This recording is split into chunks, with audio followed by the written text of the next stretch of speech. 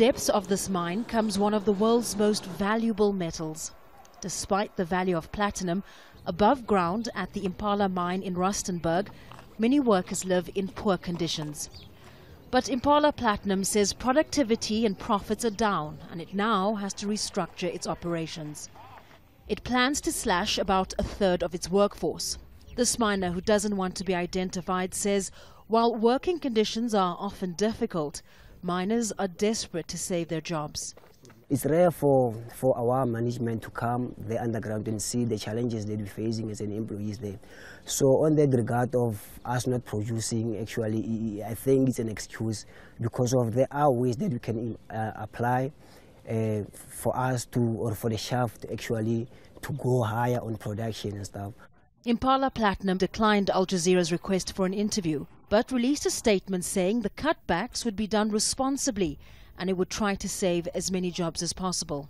Mining in the Rustenburg area makes up at least 70% of economic activity, with mines employing at least half of the people working here. 3 of the largest ones have spent tens of millions of dollars on education, health and local housing programs. So a decline in production would mean more than just job losses for thousands of people.